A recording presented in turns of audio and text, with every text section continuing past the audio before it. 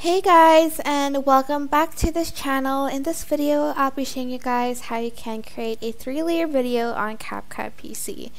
So you are just going to add just like one video here, and on the format you're just going to change it to 9:16. I'm going to put this one in the middle. You can resize if you want, but I'm not going to do that now. And I'm just going to add another video on top of the video, and I'm just going to move it above the video like so.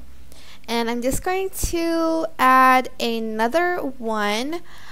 Let's see which one I'm just going to put the same. Actually, I'm just going to put this one. It's more like a picture than a video.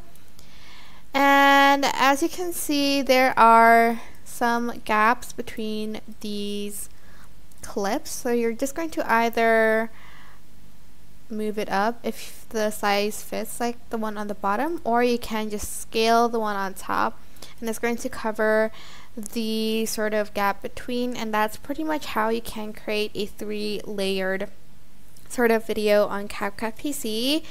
I hope this tutorial was helpful for you guys. Don't forget to like, comment, share, and also subscribe to this channel if you haven't done that. If you have any questions, just leave it in the comment section down below, and I will try my best to answer them all. Thank you so much for watching. Bye!